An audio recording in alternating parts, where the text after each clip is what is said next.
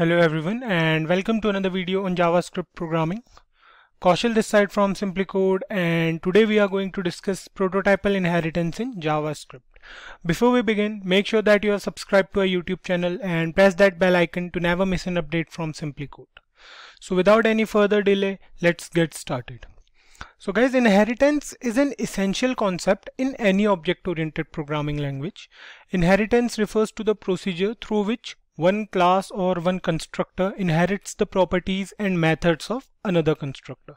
In simple terms, let's suppose we have a constructor named as vehicle, and we know we have different types of vehicles present, like we have cars and we have bikes as well. So all these types share a few things in common, right? And now if we want to create a constructor, let's say we want to create a constructor bike, and we want it to have a few of the same properties and methods as of the vehicles constructor. So in that case, we are left with two options. Either we can copy the properties from vehicle constructor and paste them inside the bike constructor, or we can simply use inheritance to inherit those properties from the vehicle constructor to the bike constructor. In this case, the vehicle class will be known as a base class and the bike constructor or class will be known as the derived constructor, because we derived a few properties from the vehicle constructor, right?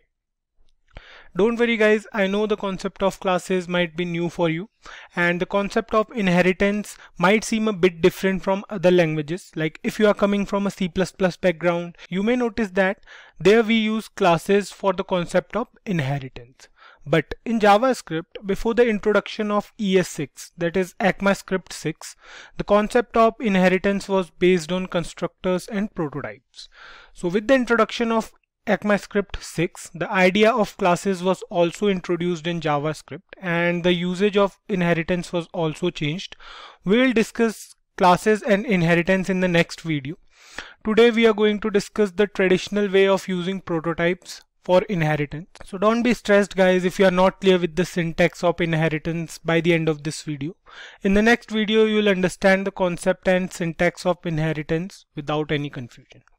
So we'll now talk about a few things. So let's start with the programming part. So guys, whenever we create an object with a method, like we can create an object with the help of object literal method, or we can do the same with the help of constructor function method as well, right? Then we have a prototype every time. You might have noticed it. We have been through it in the past few videos. So every time we create an object, we notice that it has a prototype. Now what we will do here is we'll create a prototype. So the syntax will be like, so we'll write here const. We are using const in place of variable. I hope you guys are aware of const, var and let keywords. So today we are using here const. So let's say the prototype name is employee. We'll write here equals to, and then we have the body of the prototype. Let's do one thing. Now we'll use a method. Let's say the method name is post of the employee, and we'll write here function, and then we have the body of the function. So let's say this function returns a string. So we'll write here return, and let's say the function returns a software developer. And then we have another function named as change name, and we'll write here function will pass a parameter, and then we have the body of this method. So we'll write here this dot name is equal to name, and we are good to go, right? So what we did here is we created a prototype of the name employee, and it has two functions. One is the employee's post and the other one is to change the name. So let's save this program and check it in the console if it has any errors. So let's save it now, and we'll go here and check on the console. So here you can see everything is fine. So till now we created a prototype. Now let's create an object as well. So what we'll do, we'll create an object here. We'll write here, let's say var, and let's say the object name is even. So we'll create an object with the help of Object.create method. Okay, so we have to write here dot. So we have to pass the prototype name. So we'll write here employee, and then what we'll do, we'll print this on a console. So we'll write here console.log, and we'll write here even, let's say. So we created an object even with the help of Object.create method. Let's save it and check it on the console. If we see here, we don't have anything else other than a single prototype, right? We have a single prototype here. We have no method mentioned. So if we open it, we have the two methods, of course. We have post and we have change name. But if we write here, let's say we are writing here even.name, and the value of name will be, let's say, Kaushal. And then we'll assign a role as well. Let's say these are the two new properties. We'll write here even.role, and let's say the role of Kaushal is writer. Fine. And if we save it and check it again on the console, now what we did is we changed the name and role, right? So these are the two properties. We have both name as Kaushal and role as writer. Now let's see if we can use the methods here as well. So we'll write here, let's say we are using the method even.changeName. What we'll do here is we'll change the name from Kaushal to something else. Let's say we are going to change the name as Ram. So if we save this now, so here you can see the name is changed to Ram. Initially the name was Kaushal, and when we use the change name method, now you can see here the name is changed to Ram. So this means that the methods we defined inside the prototype are working, right? Now let's say we want to create another object here. We created an object even till now. We assigned some properties to it and we changed the name and printed it on the console. Now let me tell you guys an alternate way to do so. So what we'll do is we'll copy this line from here, because the syntax of that method also looks a bit same. So the syntax will remain the same till here. So we'll paste it here. What we'll do next is we'll pass a few arguments here. So let's pass the arguments first, then I'll explain it to you guys. So what we are going to do is we are going to use curly braces for arguments, and we are going to write here, let's say name, and the value of name will be, we are going to write here value, and we'll pass the value as, let's say, Kaushal2, right? So we'll use a comma here, then we'll use role and we'll pass the value of role as well. So let's say the value of role is programmer now, right? Put a comma here. Now I know the syntax is a bit complicated, but this is the reason why classes were introduced in ES6. So this is the reason we'll be using classes in future, but going through this syntax will make the next one easier for you guys. So we have created an object here with the Object.create method, and we passed few arguments here. So we have name, and the value of name we want it to be Kaushal2, and the value of role we want it to be programmer. So if we copy this from here, or let's say if we copy these two lines from here, if we cut these two lines from here and we'll paste it here. So if you see here, we have two objects of the same name. We have var even, and here also we have var even. Now both these syntaxes are doing the same thing, that is creating an object of the same name. Suppose if we comment this first object, let's say we are commenting this one, and we'll also comment this line. If we save this now and if we see on our console, so here you can see we have the name as Kaushal2 and role as programmer. So these two syntaxes are doing exactly the same thing. The only thing to notice here is if we use this line with this syntax, if we use even.changeName, and if we save this now, you can see it is not working in this case, right?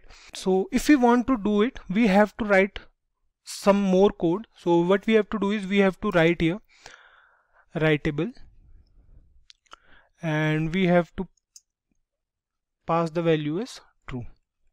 So what we are doing is we are allowing this method to change the name from Kaushal2 to Ram. So if we save it now, here you can see the name is Ram now. Earlier it was Kaushal2, and now this is working totally fine, right? So both the syntaxes are doing the same things, as we can see here. The reason behind going through this is we need the syntax of creating objects later in this video. So I hope you guys understood it. Now moving ahead, let's take a look at prototypal inheritance. So what we are going to do is we are going to comment this code. So we are going to comment all this, and we are going to write a new one for prototypal inheritance. let's say we have a constructor function. So let's create a constructor function first. So what we are going to do is we are going to write here, let's say we are going to create the same function. We'll take the same example of employee, right? So we'll write here function employee and we'll pass the properties here. Let's say we are writing here name, and another one is ID, and the last property is salary of the employee, right? So next up we have the body of the constructor. So we'll write inside here this dot name is equal to name. Then we have this dot ID equals to ID. Then we have this dot salary equals to salary, right? So we know this already, right? We'll now add a method to the prototype of the employee. So we'll write here, we'll write outside this constructor, we'll write here employee dot prototype dot post. Let's say the name of the method is post. So what we are going to do is we are going to write here function, and then we have the body of the function. So let's say this returns the post of the employee. What we'll do is we'll write here return, and it will return the name plus post of the employee, right? So we'll write here this dot name plus bit of space, and then again we'll write here is a content creator, let's say, right? So we are done with the method here. As you can see, what we did here is we created a constructor employee and added a function that returns this string upon calling. So we haven't done anything extra till now. Let's create an object now. So we'll write here, let's say we are creating an object var Kaushal, and what we'll do is we'll write here new underscore employee, and we'll pass the values here. So let's say the values are Kaushal and the ID is 4, let's say this is the ID 3432 or whatever it is, and the salary let's say is 10,000. Okay, so the next thing is we'll write here console.log, and we'll print the value of Kaushal on a console. So let's save it now, and here you can see we have all the properties here. We have ID as 3432, name as Kaushal, and salary as 10,000. Here if you see inside Proto, you can see here we have a method here, name as post, and we have constructor as employee, and then we have object as well. Now if we call the prototype post with this object, so what we have to do is we have to write here in console, we'll write here Kaushal dot post, and here you can see we have the output as Kaushal is a content creator. Till now it's fine, right?